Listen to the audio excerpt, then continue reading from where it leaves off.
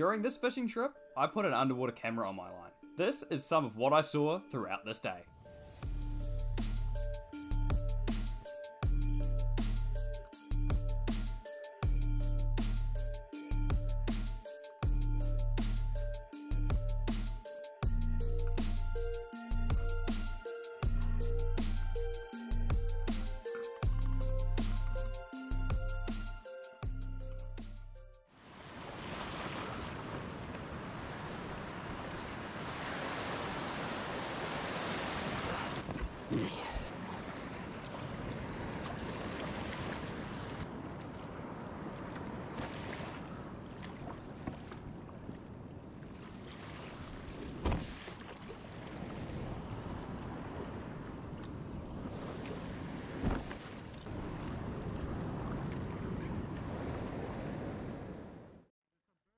Hey everyone, and welcome back to another video.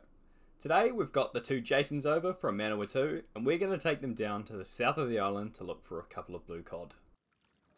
Morning everyone, we're just making our way out past the island. We're heading down to a kingfish spot, maybe look for some blue cod. Water's nice and clean, so we'll definitely do some camera dropping. Let's see how we get on out here. After finding no kingfish marks, I decided to set the camera up straight away and get to camera dropping. It looks like today we've got excellent visibility, with about 10 meters down to the bottom. And it didn't take long to see something interesting. We've got a massive blue mau and quite a good trevally heading off behind him. We don't get to see blue mau very often out here, so it was really awesome to see a nice big one. As we continued to drift over the giant boulders, the leather jackets took their fill.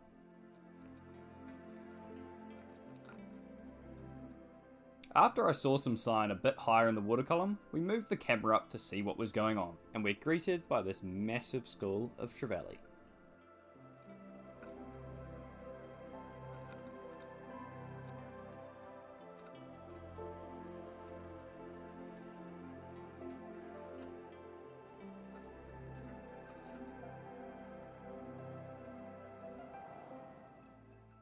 They do a second pass before heading back down into the gloom.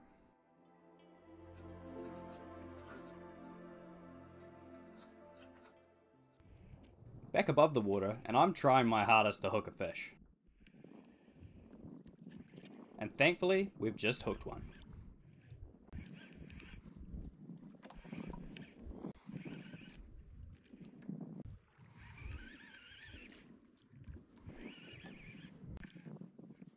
After a hard start to the morning, the target species popped into the boat.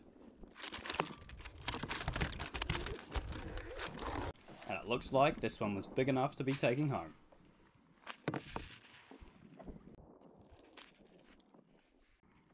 With a quick bleed, the blue cod was ready to get on the ice, and we could head back down to the bottom now to see what's going on under the boat. After more leather jackets take their fill, we head closer to the bottom.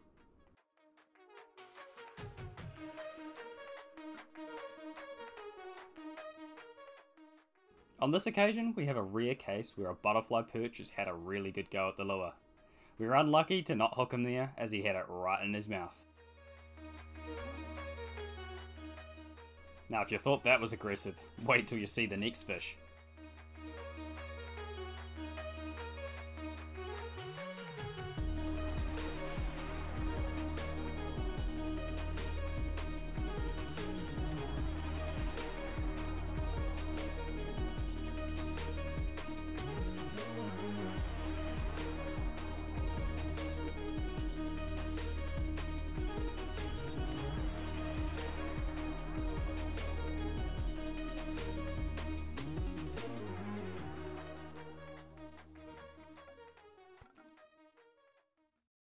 I just wanted to go back real quick and look at how crazy this bite is from this blue cod. He comes out of absolutely nowhere, straight in, and inhales the whole thing. And then he decides, yep, I'm going to have the head as well. Everything spreads out, and now he's off to attack the camera, and you can actually see the head in his throat while he's biting the camera. He then decides that he's going to hit it again, He doesn't have a care in the world as I let the line down, not knowing there's a fish on there. I pull the line up tight and the fish has already ejected the lure, despite it being halfway to his stomach. You can see him here, following along behind the camera as I wind it up, wondering what the heck had just happened. It's always interesting to watch these clips again as a sneaky crayfish is sitting in the rocks in the background. We raise the camera to about 6 to 7 meters off the bottom and get a great look at the huge boulder field that we're fishing over. Thankfully, that morning breeze has died off after we get the camera up, and at last a rod is bent over. We've been dropping jigs over a lot of reef, done a lot of filming on the bottom, and really this is only our second decent fish of the morning. I will be getting the net out for this one. Come to a favourite spot that has produced in the past, so first drop straight into something, so I think we'll get the camera down as well on this spot and we can have a look at what's actually going on down there. Since this fish is pulling a bit of line, you'd expect it to be something worth taking.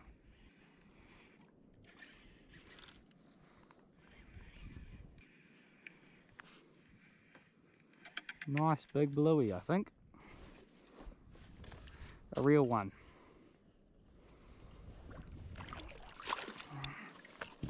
Nice. Righto. That's a good one. Hey. Right in the corner of the mouth. There we go. That's a lovely blue cod. Cool. Another nice one. Big fat one this time. That got him.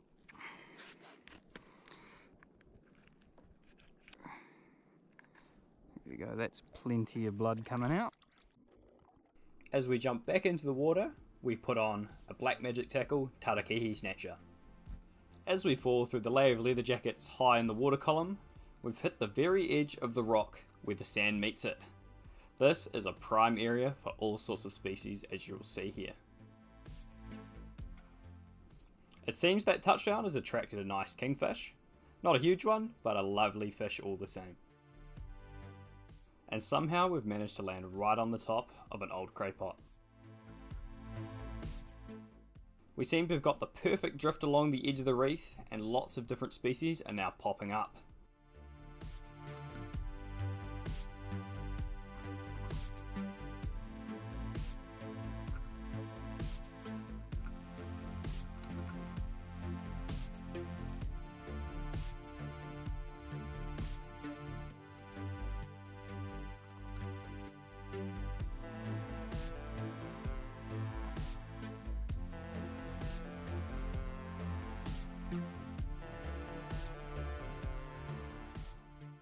Amongst the butterfly perch, we have a splendid perch, which is a much rarer variant of the butterfly. They are an absolutely stunning colour. You can't quite see how crazy their colours are this deep down, but it's awesome to see one. As we move along the reef, we finally have our first blue cod coming in, and he's immediately onto the bait.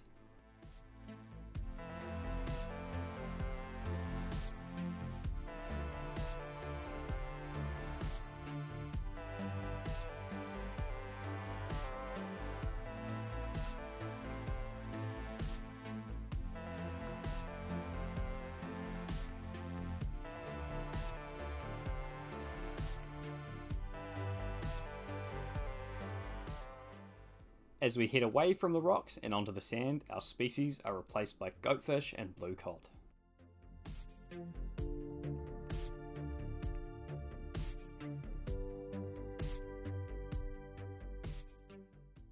And just above them are barracuda.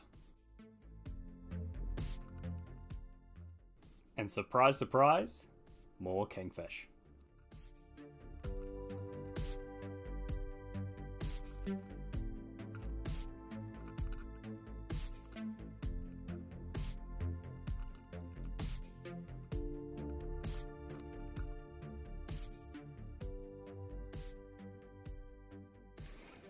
Back topside, and I'd hooked up finally to one of these blue cod. It had taken quite a bit of time to get a bite. Possibly. Oh, yep, that's in, I think. Oh no, he's made the decision for me. He wasn't a huge one, he was just on the edge of legal. We move on out a bit deeper and head down to a depth of 40 meters. You can see here just how easily a blue cod gets a bait into his mouth and completely down the throat. He shakes it out, however, and is back off to the bottom. He does come back for a quick peek at the sinker, but after that quick bite of the sinker, he decides that maybe the bait was the best thing after all.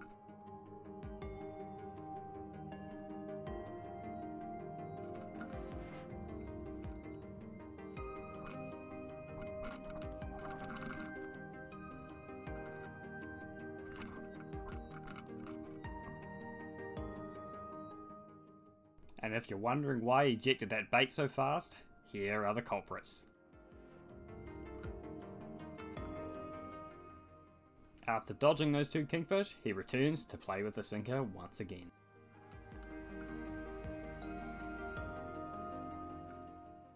We're currently sitting about 8 meters off the bottom and 50 meters depth. Far below the bait, you'll see kingfish, some big blue moki, and a few snapper hanging around. We don't really get to see blue moki too often, so it's a really cool sight to see some massive ones swimming past. And right as they move along, we have a school of snapper coming right up to the baits, and quite a big blue cod. Something tells me I need to put a hook on my sinker.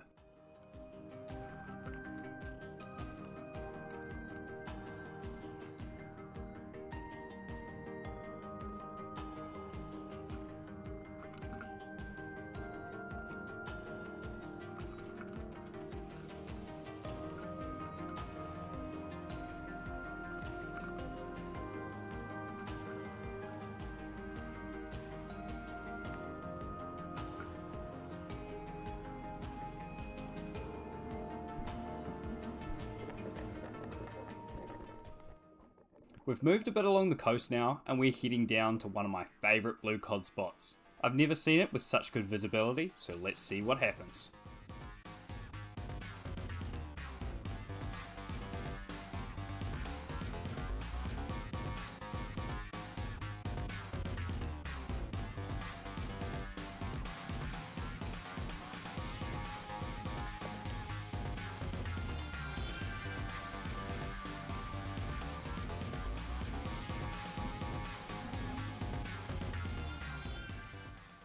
Okay, well let's have a look at just what went on here. Almost immediately we've got multiple blue cod on the baits, and that first one got it in his mouth and he's got a big one right behind him trying to steal the baits. There's just so many down there, it's pretty hard to keep up with how much the camera's getting ragdolled around, but as we finally become stable, we've got so many blue cod fighting over the baits, it's not funny. This one in the middle has got hold of the smaller one and the big one is trying to take it. We even get a look at the blue cod barrel roll.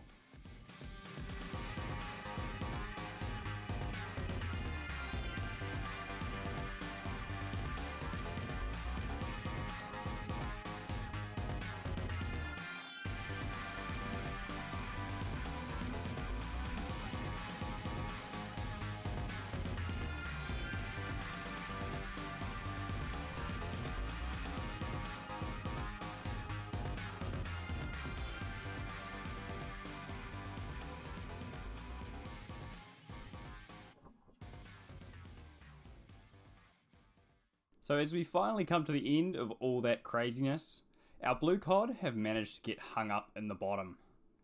When I have this heavy camera rod down, it's very hard to tell if there's fish biting or if there's fish on the line. So once these blue cod sort of drift over this little patch of rock, the camera gets stuck in the bottom along with the sinker.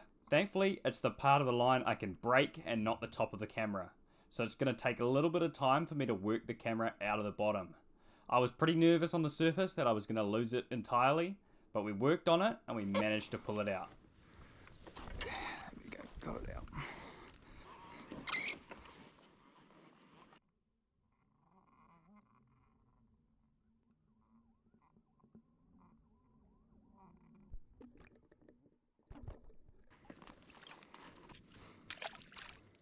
With that camera scare out of the way, it was back to dropping jigs down on the light rod. And it wouldn't take long before that rod was loaded up.